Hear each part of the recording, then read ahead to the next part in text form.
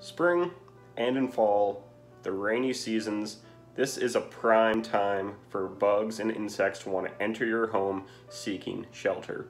So when you get a lot of rain in a short period of time, it pretty well flushes them out of your lawn, the grass, the mulch, your flower beds, and they're looking for a place to hide. And your home is where they're looking.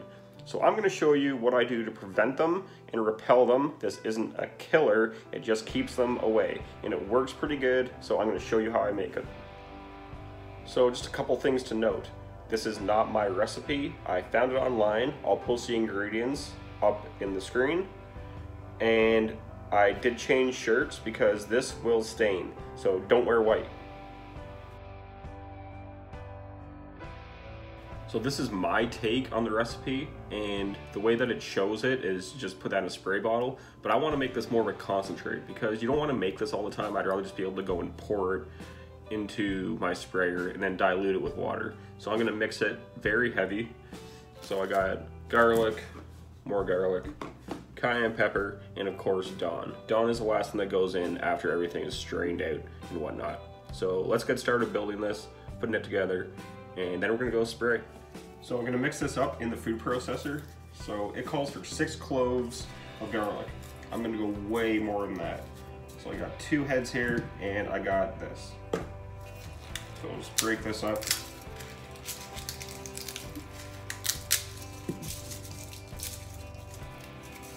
You don't have to be too fancy or anything, because you are going to be mixing it up and then straining it out. So I'm not peeling that, but in goes the garlic.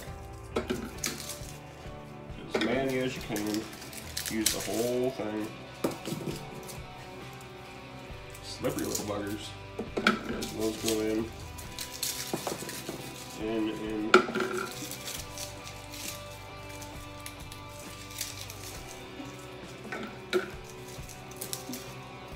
Now there's some big cloves in this, which is awesome, because for this, more the better. And just so you guys know, when it's all done and mixed, this stuff stinks. It will actually burn your nostrils when you're spraying it, so just be cautious of that. I'm gonna go ahead and get the rest of these put in there, then put in the cayenne. So I got those garlic heads broken apart roughly and put into the processor.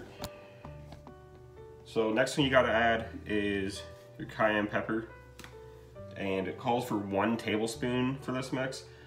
For like the 6 clove, 1 tablespoon of this. Now obviously I'm going way heavy on everything, so there's definitely going to be probably like 6 tablespoons of this, maybe even 8. So I'm going to go with 8 tablespoons, which is half a cup of cayenne. So put that in. So as you can already tell, this is way stronger than what it calls for on the recipe. That's because I want it to be a concentrated formula. Okay, so we're just gonna mix this up, break it down as fine as we can, add a little bit of water until it's almost a paste, maybe like a pancake consistency, and well, we'll continue on from that.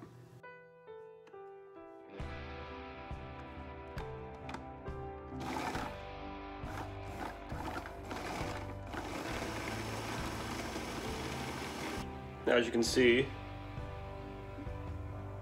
it's been mixed into like a fine paste. So what we're gonna do, we're gonna put this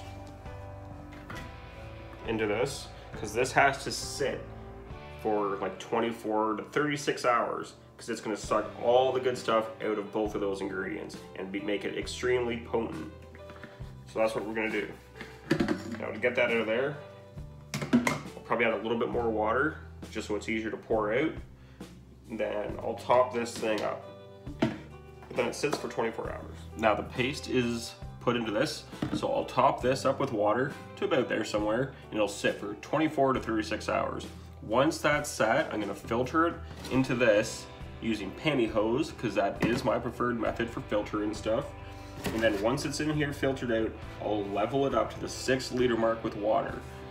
After that, it's good to use. But what you're gonna do is you're gonna mix it 4-to-1 ratio. So if you use 1 cup of this, use 4 cups of water is essentially how you're gonna use it. A couple quick notes. Make sure you wash your hands after handling the garlic and cayenne pepper. because if you get it in your eyes, it's gonna burn, it won't feel good, so don't do it. So I got that steeping for 24 to 36 hours, and then I'll strain it into that. Like I said, the one thing I didn't mention is once you got it straight into that, then add your Dawn dish soap. About 6 tablespoons for this mixture. You can go 8, that's fine. It's just gonna help it stick to where you spray it. So I'm gonna go spray the outside of my house, because I already have a batch of this made up in the sprayer ready to go. If you got any questions, leave them down in the comments. I'll happily respond to you, because I always do. So yeah, let's go spray. Now, when you're spraying this, I got my 2-gallon pump sprayer, and all you do is go around the whole outside of your house about a foot away. I mean from the wall out, a foot. Just like that. Be generous. The soap's there to help it stick. Bugs do not like this smell. You won't even come close.